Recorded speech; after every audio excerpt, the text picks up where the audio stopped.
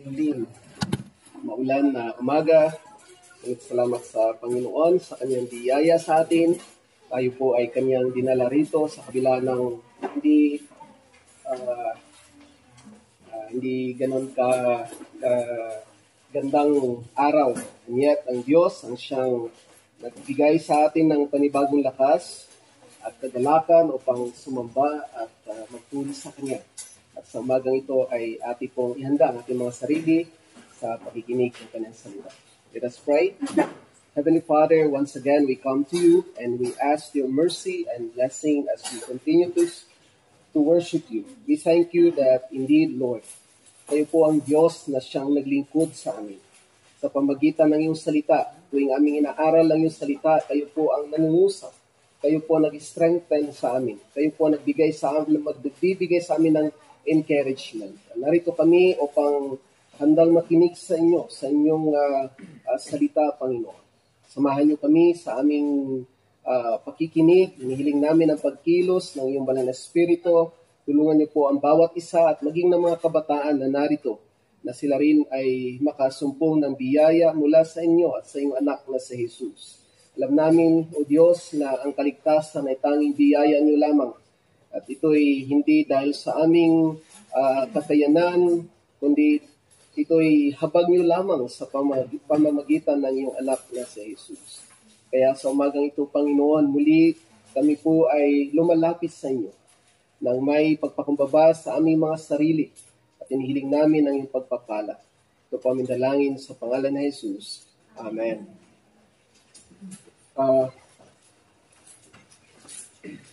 Lately, nagkaroon po tayo ng serye dito sa Book of James. At dito sa Book of James ay napakagandang letter ni James address sa general churches, sa mga iba't ibang churches doon sa kaniyang kapanahunan. At mostly, itong Book of James ay more on practical application at inassume ni James na ang kanyang mga hearers ay grounded na sa salita ng Diyos, sa katotohanan tungkol sa tagapagligtas, walang iba kundi ang ating Panginoong Hesus. At mismo si James ay kapatid niya, ang ating Panginoong Hesus. So alam niya, he sat under the tutelage of his elder brother at natutunan niya ang mga katotohanan tungkol sa Ebanghelyo. Ngunit bilang mga mananampalataya at nakakilala na, may ugnayan na sa ating Panginoong Kristo, ito ngayon ang hamon sa atin kung paano natin iangkop yung mga katotohanan ito sa ating buhay, sa ating praktikal na pamumuhay sa araw-araw bilang mananampalataya. At yan po ang libro ni James. James' letter is one of the most quoted books of the Bible. It's filled with famous phrases and quotations that often make their way into Christian conversation. For example, faith produces steadfastness. God cannot be tempted. Every good and perfect gift comes from above. Be quick to hear, slow to speak, slow to anger. Be doers of the word and not hearers only. And yung mga phrases na yon ay laging kino-quote mula sa book na ito. And even for example, another phrases, even the demons believe and shudder. And here, the book of James, pinapakita that faith apart from works is dead. And sinabi rin ni James, resist the devil and he will flee from you. And here, the primary message driving James' letter is that Christians' faith in the gospel should work itself out in a life of obedience. So yun po ang pinapakita ni James rito. The primary message driving James' letter is that Christians' faith in the gospel should work itself out in a life of obedience. So in other words, kung ikaw ay meron ng ugnayan sa ating Panginoong Hesus, naunawaan mo ang Ebanghelyo ng ating Panginoong Kristo, ay ano ang bunga nito bilang aplikasyon sa iyong buhay? ay ito'y magdadala doon sa buhay ng pagsunod sa ating Panginoong Jesus. As he says in James chapter 1, verse 22, believes in Jesus. Should not just hear the word and believe it, but they should also do what it says. Yun po ang pinapakita ni James. We are not just merely listeners, but doers also. So pinapakita rito kung paano natin i-apply ang salita ng Diyos sa ating buhay sa araw-araw. Ito yung practical na aplikasyon. Paano natin may apply yung mga katotohanan na pinag-aralan natin dito sa iglesia tungkol sa pagkapanginoon ng ating Panginoong Kristo, tungkol sa the Trinity, the deity of Jesus Christ, and also the sovereignty of God in salvation. At lahat ng yan, marami tayong mga natutunan so far sa ating iglesia. Ngunit ang hamon nito, paano natin ito mailapat sa ating buhay? At here, pinapakita ni James, kung tayo na mga tagasunod ng Panginoon Kristo, ito dapat ang buhay na makikita sa atin bilang nakaunawa sa ebanghelyo ng ating Panginoong Hesus. So, for these reasons, James has been called the Proverbs of the New Testament. Bakit tinatawag yung book niya, the Proverbs of the New Testament? Parang book of Proverbs, maraming mga practical sayings, at marami tayong alam mula sa book of Proverbs, quotations. Minsan yung mga Pilipino mahilig sa quotation mula kay Socrates, o di kaya kay Plato, kay Aristotle. Ngunit isa sa pinakamagandang dapat i-post sa Facebook ay yung Book of Proverbs, na kung saan puno ng karunungan, puno ng kaalaman.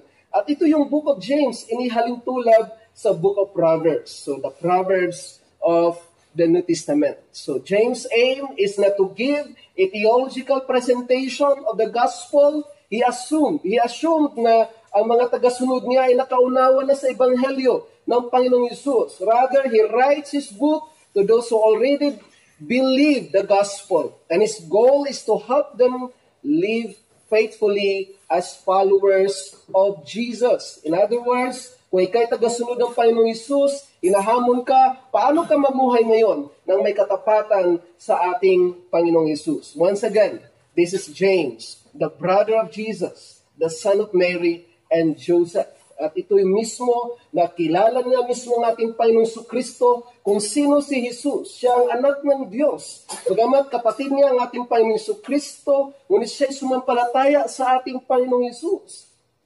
At bilang hamon sa atin, kayo ba'y sumampalataya na sa ating Panginoong Kristo bilang inyong tagapagligtas na siya lamang ang pag-asa na pinagkaloob ng Diyos sa atin? Now, sa ating buhay, kagaya na pag-aralan natin, tinignan natin how do we face trials and temptations. And first, when you are struggling under trial, remember the Christian's goal. So yan po, laging tatandaan natin, kung tayo'y dumaranas man ng pagsubok, karamdaman man yan may mga suliranin sa loob ng pamilya, sa relationship, man ay sa school, o yan man ay sa business mo, o yan man ay sa iyong utang na malaki. At yan ay naghahatak sa iyo at nagbibigay sa iyo ng kalituhan, kaguluhan sa iyong isip.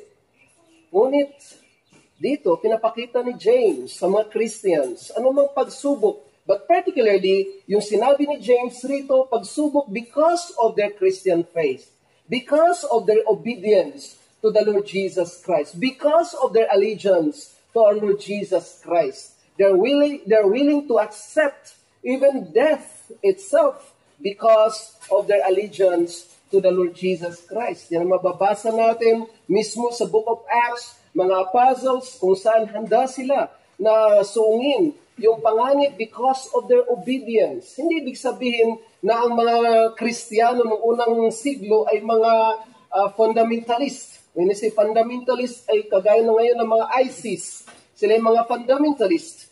Eh, hindi ganun ang kaisipan ng mga Christians. They are willing to submit to the governing authorities as long as hindi ito na lumalabag doon sa kanilang pagsunod, sa allegiance sa ating Panginoong Hesus.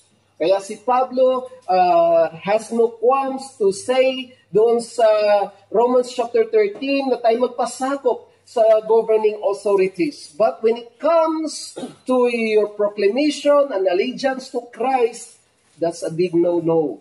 And Paul and the apostles say we would rather obey God rather than the emperor or your leaders. So pinapakita rito sa buhay ng isang mananampalataya. And then trials are not joyful in and of themselves, but they are joyful when we realize they are under the authority of a sovereign God who is accomplishing His purposes through them. So in other words, sinabi ni James sa ating binasa, for example, sa verse 2, "Consider it pure joy, my brothers and sisters, whenever you face trials of many kinds, because you know that the testing of your faith produces perseverance."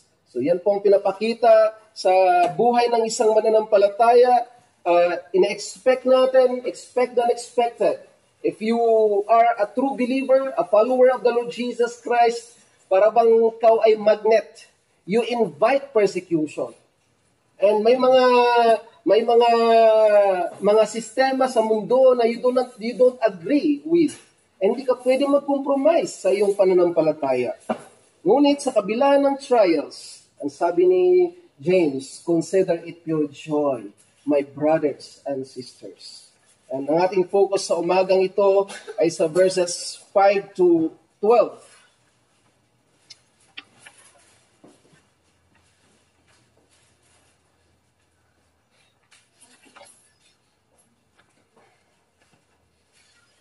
And then here sa verses 5 to 12, it says, "If any of you lacks wisdom, you should ask God who gives generously to all without finding fault, and it will be given to you.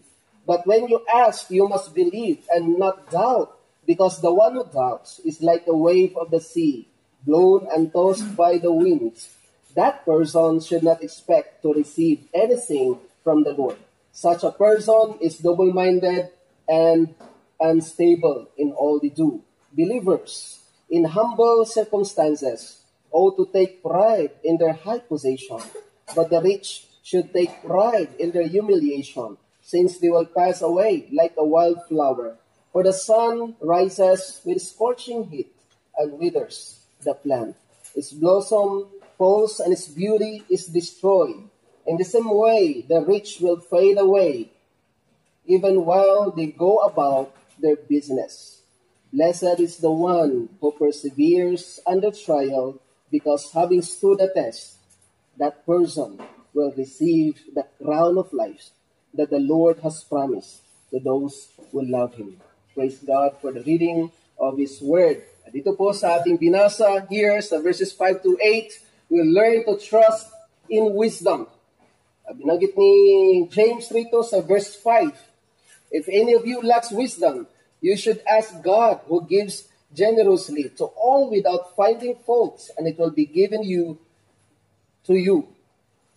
Dito, we learn to trust in wisdom. Wisdom is important theme in James. Binanggit niya roon sa chapter 3 at more on that sa chapter 3 verses 13 to 18. But here James exhortation to his readers to ask wisdom echoes widespread Jewish teaching. And alam ni James kung saan siya kumuha ng kung saan galing yung binanggit niya yung wisdom. For example, the Lord gives wisdom sa book of Proverbs, chapter 2, verse 6. "And wisdom is the means by which the godly can both discern and carry out the will of God." In other words, pag ang isang tao ay mayroong karunungan, may pagkaunawa, yun ang magbibigay sa kanya ng tamang decision making, tamang discernment, kung paano niya masunod ang kalooban ng Diyos. At ang kalooban ng Diyos, hindi confusing, ang kalooban ng Diyos na sumunod sa kanyang salita, sa kanyang teachings, sa mga instruction ng ating Panginoong Hesus. So wisdom is a way of viewing the world that begins with Yahweh as the creator of the entire universe who ordered it by His purpose. In other words, ang Diyos sa kanyang karunungan, siya mismo ang simulan ng karunungan. Dahil siya mismo ang pinagmulan ng karunungan. At dahil ang ating Panginoong Kristo, ang sinabi ng writer ng Proverbs, for example, si Solomon, the fear of the Lord is the beginning of wisdom. So ang pagkatakot sa Diyos ang siyang simula ng karunungan. And that begins with Yahweh as the creator of the entire universe who ordered it by His purpose. In other words, pag titingnan mo yung mundo, you understand that there is a creator, that there is God. But look at the atheists. They would say in a blatant statement that there is no God. There is no such thing as God because this world has been made by walang sinumang designer, sinumang taong gumawa o sinumang deity na yan. Itong mundo ay nag-exist for billion of years. Pero sa atin, very clear sa Biblia from Genesis already. Makikita natin, in the beginning, God created the heavens and the earth. Makikita natin na ang mundo ay may simula. Mayroong beginning. At pinag-aralan natin yesterday sa ating theological class that ang history ng Biblia is not cyclical. Na parang ang iniisip ng mga tao, mga secular people, na ang buhay ay minsan nasa ibabaw, minsan ay nasa ilalim, parang gulong. At paulit-ulit, that is cyclical. Ngunit sa Scripture, we believe that the history is linear. There is what we call beginning and there is what we call ending. Time will come, Christ will come again at His second coming and will end all history. In other words, there is what we call clear beginning and there is what we call clear ending.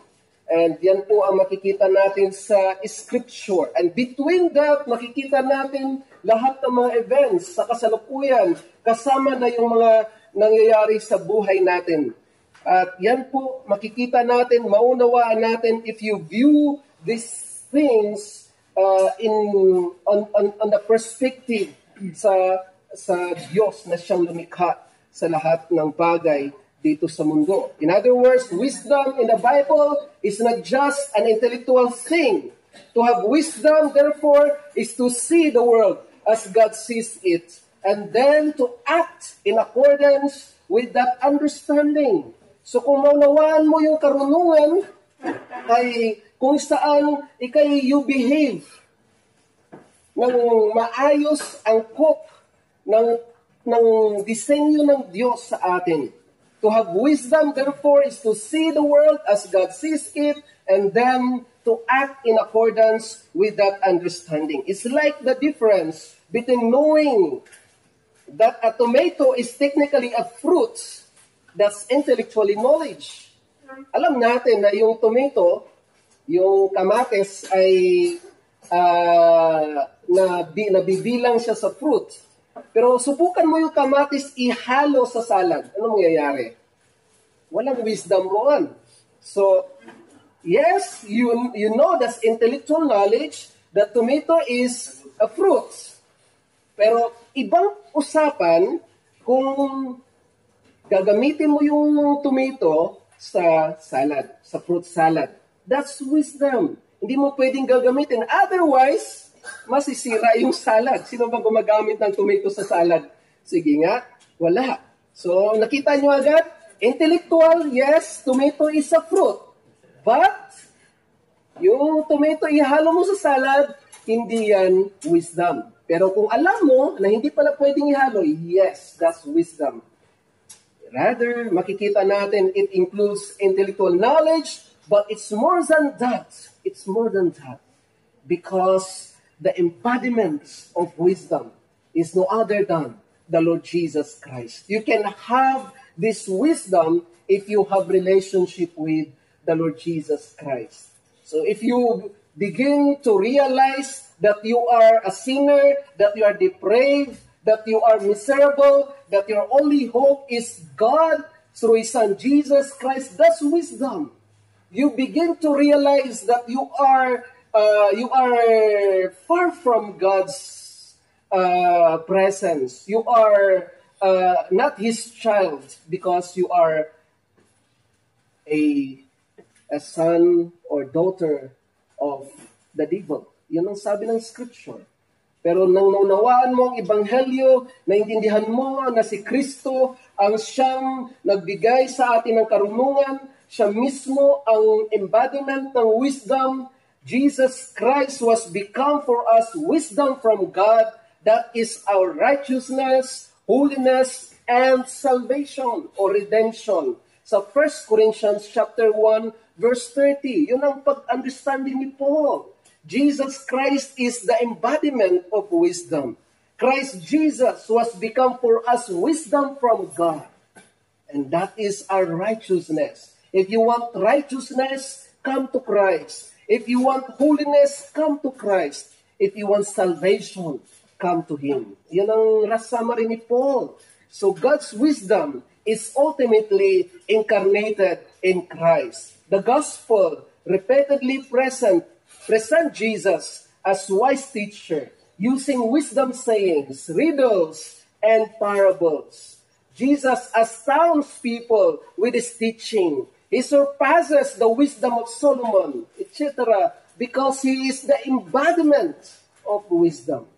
Magkakaroon tayo ng tamang pagkatakot at relasyon sa Diyos kung tayo mayroong relasyon sa ating Panginoong Hesukristo. So the wise person understands that God is achieving this plan through the gospel, preach and believe. And how can you receive that wisdom? Through the preaching, through the teaching of God's word.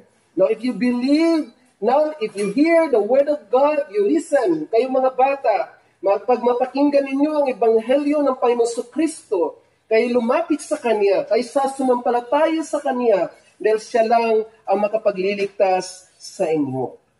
Now, sa atin ng mga Christians, if any of you, sabi ni James, lacks wisdom, you should ask God. Yan ang sinasabi rito. Kung kulang tayo sa karunungan mula sa salita ng Diyos, ask God. Manalangin tayo. As ating panalangin, kasama-samahan natin sa pagbabasa, and the Lord will bless sa ating desire na magkaroon ng karunungan. At yan po ang pinapakita rito. Parang sinabi rito, ito ay echo sa sinabi ng ating Panginoon Hesus mismo sa Matthew chapter 7 verse 7a. Ask and it will be given you.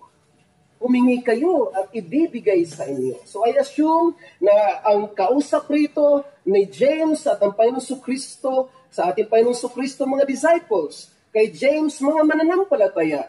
So sa mga mananampalataya, kung kulang tayo ng karunungan, tayo lumapit sa Diyos, manalangin ng karunungan. Human fathers give good things to their children. How much more ang Diyos natin sa langit? Nalala ko, isang drug lord nung 1980s at namatay siya noong 1994, if I'm not mistaken, si Pablo Escobar. Itong si Pablo Escobar ay nag-create ng chaos sa kanyang bansa, Colombia. Pero alam nyo ba, itong si Pablo Escobar, mayroong pamilya, 2 anak.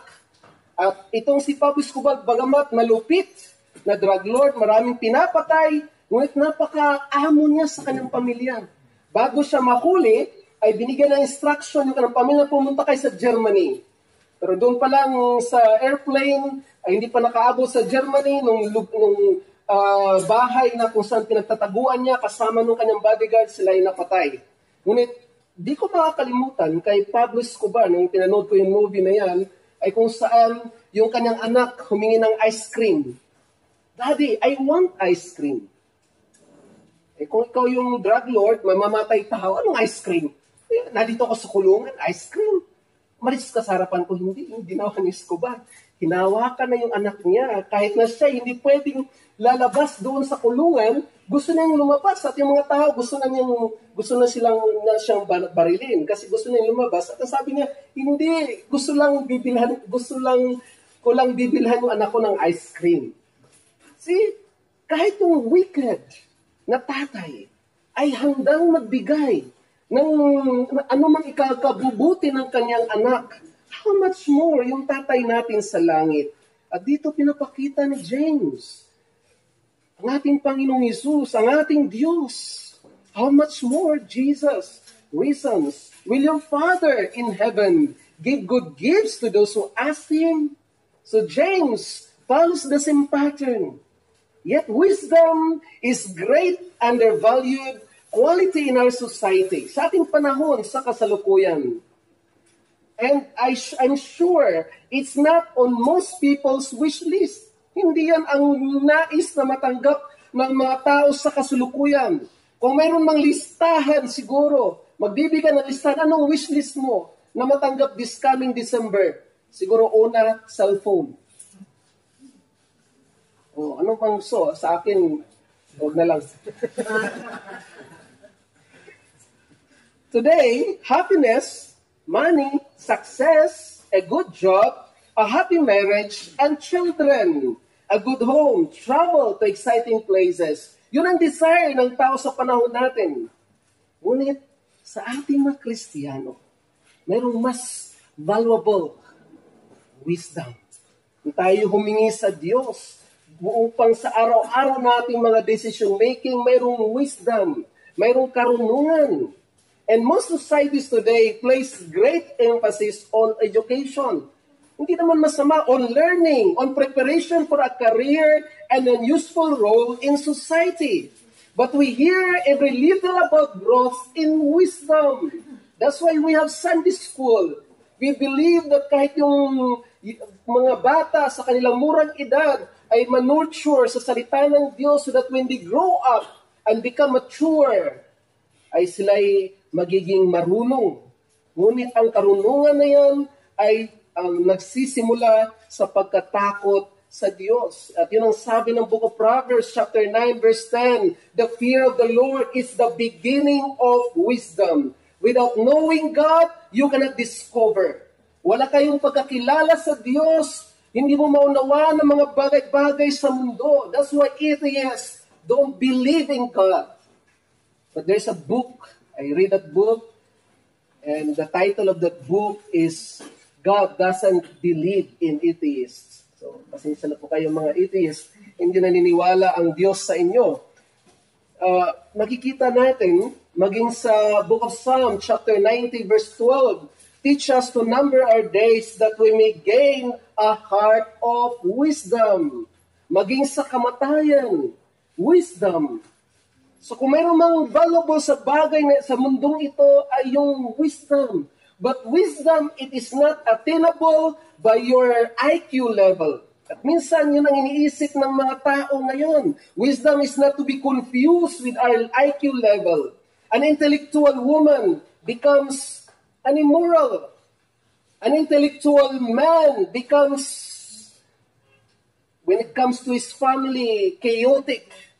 So makikita natin na hindi yan sukatan yung IQ ng tao, kundi yung pagkatakot sa Diyos. Wisdom involves wise thinking. True wisdom is seen in speaking wisely. Yun ang sabi ni James. The wise person knows when to speak and when to keep silent. That's wisdom.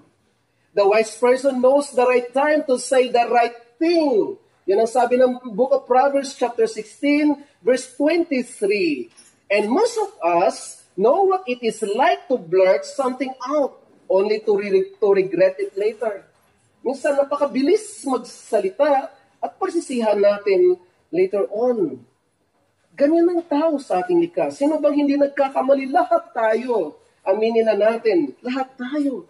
Ngunit habang tayo lumalago, tinuturuan tayo ng salita ng Diyos at nagiging mature ang ating pag-iisip. At mga kapatid, magiging mature lang tayo if we submit ourselves to the authority, to the teaching of God's Word. Yan po ang makikita natin. Merong kasabihan, words come out of the mouth like a toothpaste from a tube and can never put them back in. See?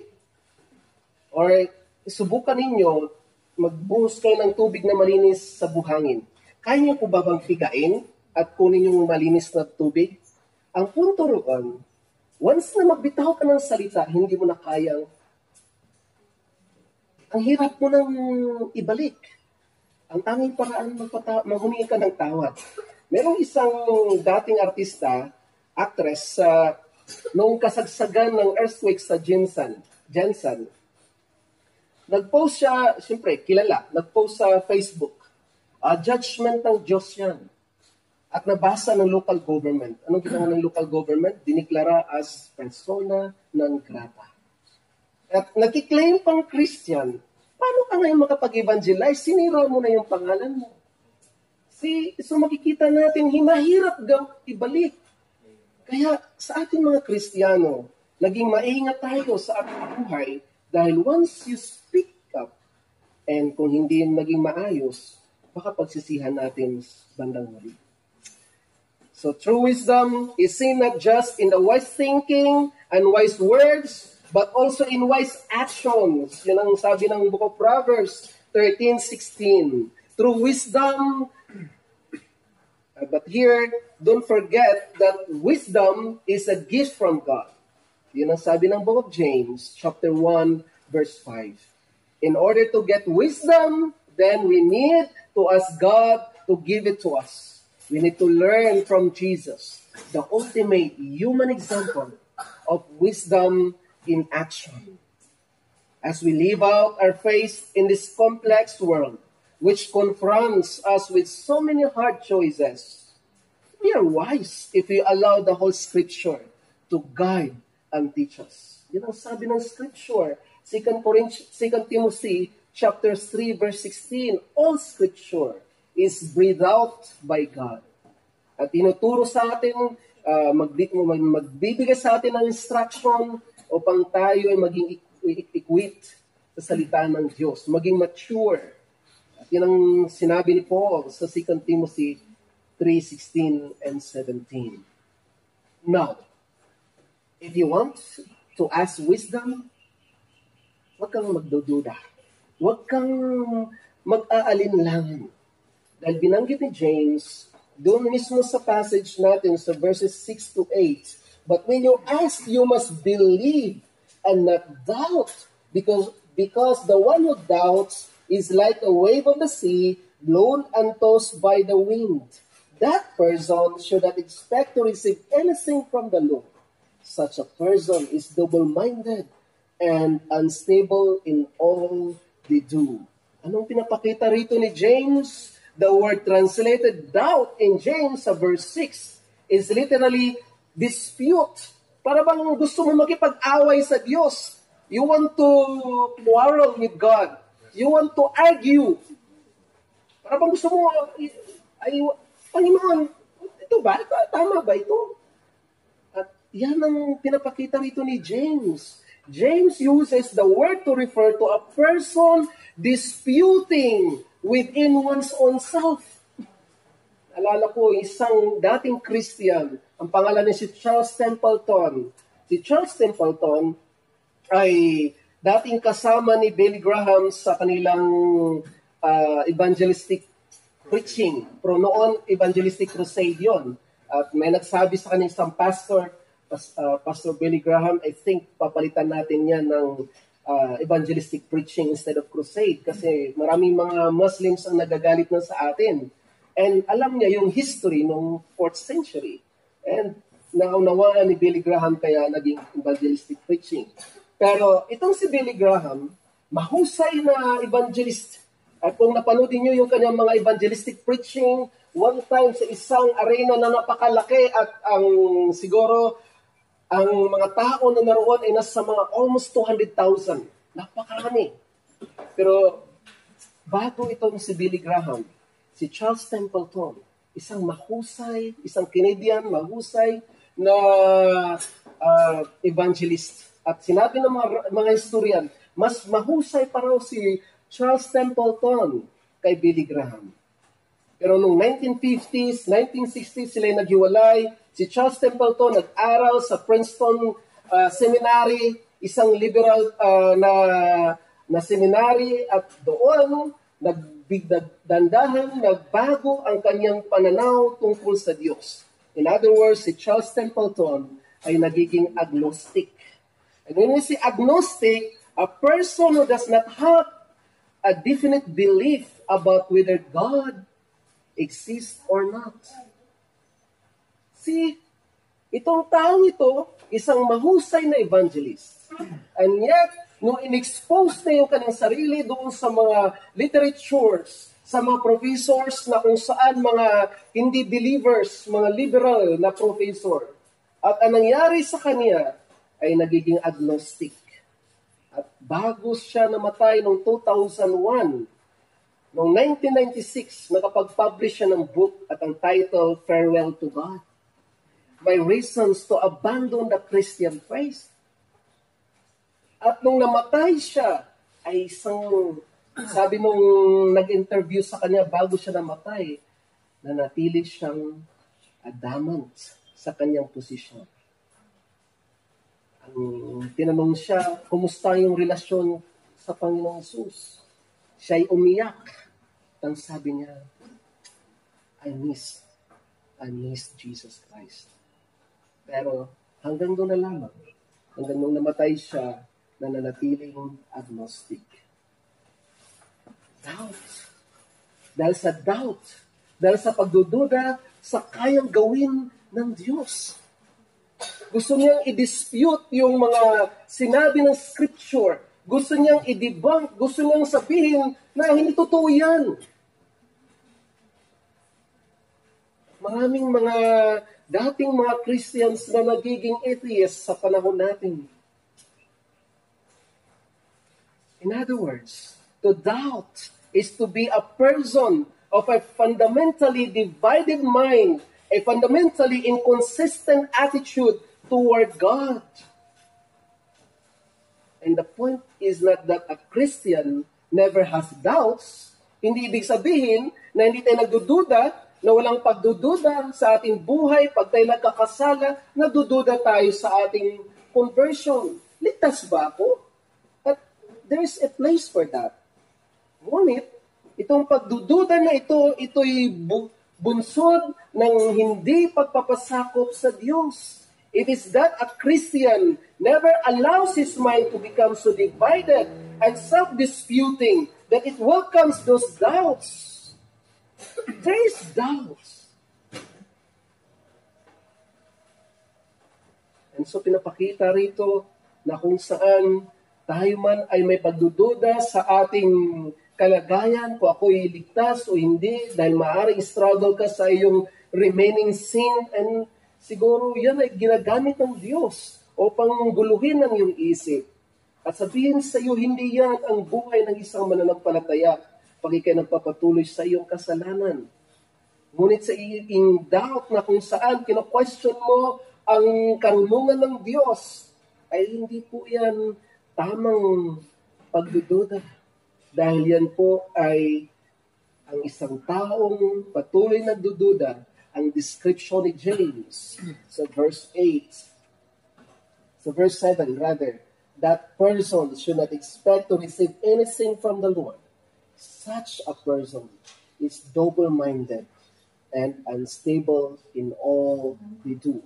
Kaya sa atin, pag tayo ay may pagdududa sa Diyos, kaya bang gawin ng Diyos? Kaya bang iligtas ng Diyos ang mga makasalanan? Mga kapatid, kaya. Huwag kang magdududa. Ang Diyos ay makapangyarihan. Huwag kang magsawa na i-share ang gospel sa inyong mga kapitbahay, sa inyong mga kamag-anak. Huwag kang magsawa na mag-invite ang mga tao dahil somehow, somewhere, the Lord will use His word to convict those sinners. Huwag kang magdududa sa kakayanan ng Diyos na baguhin ang isang tao. Huwag kang magkaroon ng pag-agam-agam ng itong taong ito ay patuloy napakaraming ginawang kasalanan. Wala nang pagbabago na yan. Magpapatuloy na yan sa kasamaan.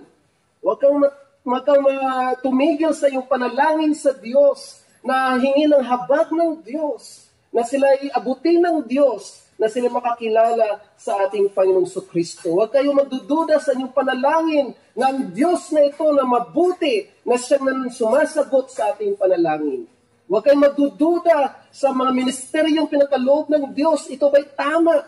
Ito'y ako ba, kami ba'y nasa tamang track? Nasa tamang daan. Huwag kang magdududa sa ginagawa ng Diyos na maaaring small beginning. Ngunit iyan ang tamang paraan upang ang Diyos sa kanyang kapangyarihan ay ipahayag ang kanyang pagliligtas maging sa mga maliliit na tao. At yan po ang hamon ko sa bawat isa sa atin, mga kapatid. Dito pinapakita, maging kanyang paalala sa mga mayayaman dito sa sanlibutan. For example, sa verses 9 to 11, believers in humble circumstances ought to take pride in their high position, but the rich should take pride in their humiliation, since they will pass away like a wildflower, for the sun rises with scorching heat and withers the plant. Its blossom falls and its beauty is destroyed. In the same way, the rich will fade away, even while they go about their business. Pinapakita rito ng Panginoong Diyos na huwag kayong magkaroon ng self-pity. Bakit ang anak ng Diyos ay nanatiling mahirap, hikahus, walang pera? Bakit yung mga tao, mga mayayaman na walang pagkakilala sa Diyos ay nagpapatuloy na nagpo-flourish? At yan din ang nakita ni Isaac doon sa Psalm 73, ang kanyang pagkainggit doon sa kasalukuyang kalagayan ng mga tao hindi nakakilala sa Panginoon. Apparently, sila ay mga yumayaman. Ngunit pinapakita rito ni James yung irony, yung kabaliktaran. Sa mga mahihirap, kayo'y magmataas sa inyong kalagayan sa harapan ng Diyos. Dahil meron kayong relasyon sa Panginoong Yesus. Kayo nga mayayaman, kayo magpakumbaba sa harapan ng Diyos. Dahil kayo ay hahatulan ng Diyos. Pinapakita rito yung salitang humble circumstances. It depicts a person with little significance in the world's evaluation. One who is oppressed by the world. And the world is sometimes paired with orphan or widow. Ganyan ang mga Christians noong first century, nung sumula si James. As isang taong widow, o sa isang babae na walang asawang lalaki, siya dependent doon sa kanyang mga kamag-anak. Kung for example, wala kang kamag-anak, dependent ka sa inyong mga kapatiran sa iglesia. Ganun ang kalagayan ng mga tao doon sa first century. At lalo na sa mga Christians, na kung saan tinataas yung buwis nila, lalo silang pinapahirapan, kaya sinabi ni James, consider it pure joy. At kung ano namang naranasan natin sa kasalukuyan, huwag kang mamaliit sa iyong kalagayan sa harapan ng Diyos dahil mas mataas ang iyong katayuan sa mga mayayaman sa kasalukuyan na walang pagkakilala sa Diyos. Si Ayala Sobel, isang mayaman dito sa Pilipinas. Pero yung tatay nagiging paralyzed hanggang nung namatay, hindi na na-enjoy ang kanyang kayamanan. Mas maganda pa sa isang mahirap na nakatira sa isang Islam area and yet may tawanan, may ngiti. Kaysa taong mayaman na laging balisa. Dito pinapakita, the Lord mocks proud mockers, but gives grace to the humble. Since the contrast here in this context is between humble and rich, James is clearly using the believer's socioeconomic situation. But James wants them to look beyond their worldly situation and take pride in their high position. And that is what we call the spiritual exaltation. We enjoy in Christ. Brethren, ito yung ating katayuan ngayon sa kasalukuyan bilang mananampalataya. Bilang pangwakas, pinapaalala sa atin bilang mga tagasunod ng Panginoon na tayo magpapatuloy sa ating paglilingkod. Huwag tayong natatakot sa ating kalagayan. Ako ba ay hanggang mamatay ganito na lang?